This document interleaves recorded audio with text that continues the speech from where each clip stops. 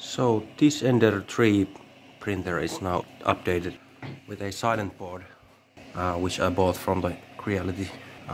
It was from eBay, but it's originally Creality board.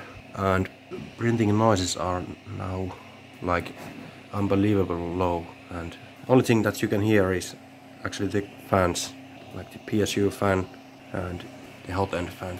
But other than that, it's pretty quiet printer. Sorry about bad focus. So my modifications this far, I could say that the modifications which are done to this printer is so that you can almost call this like Creality Ender 3 V2, but it's actually not V2 because this is not 40mm wide. But other than that, there's a micro Swiss full metal hot end.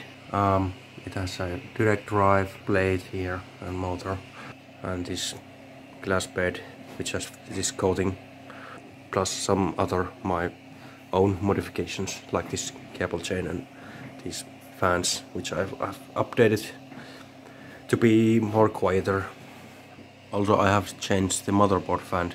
These are actually Noctua fans, so these are quite quiet, should I say. So there. After I updated the silent board, I did a PID auto tune for the hot end and the bed.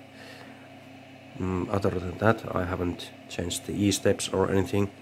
It seems to be quite okay based on calibrated cubes.